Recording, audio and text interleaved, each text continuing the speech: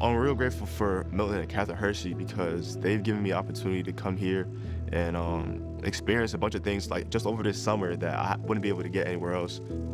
My pathway right now is engineering and design. Not really like that. So what makes it unique here at the Milton Hershey School when it pertains to career-focused education is the opportunities that our students have. Josh is one of those students who's taking advantage of those unique opportunities. This summer, I spent a week at the Air Force Academy in Colorado Springs. Well, I want to go to college at the United States Air Force Academy, and I want to major in astronautical engineering. After that, become a pilot in the Air Force so that someday I can hopefully become an astronaut for NASA. But that's a long ways down the line. He has the kind of integrity it would take to do that because you have to be exact. You have to trust the people around you, and you have to have the people around you working in your team trusting you. And that's the kind of person Josh is. For a lot of people, it's like, you know, you'd hear that and say, yeah, good luck with that, right? But for him, like, no, you can do it. I think you can do it. Some of the biggest values I learned from my father very young was like that you have to be a hard worker to get the things you want.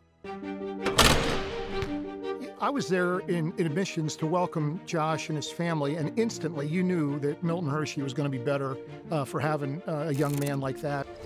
So this summer we had a tournament, and on Sunday we ended up getting to the championship game. I think it was a great learning experience for the team and the guys to understand what we need to work on and what's gonna have to take for us to win in this season. I try to be a leader when I'm on the court. I always try to be like the hardest worker or the most hustling person on the court at all times, and making sure that you're working hard, setting a correct example for everybody else so that they can also give it their 100% effort. You know, he's a great teammate. He'll do anything for you, and he's making a positive impact both academically and athletically. This summer I did an internship at the Hershey Company. It was a lot of like networking, a lot of understanding like how to work in a business situation or a business environment.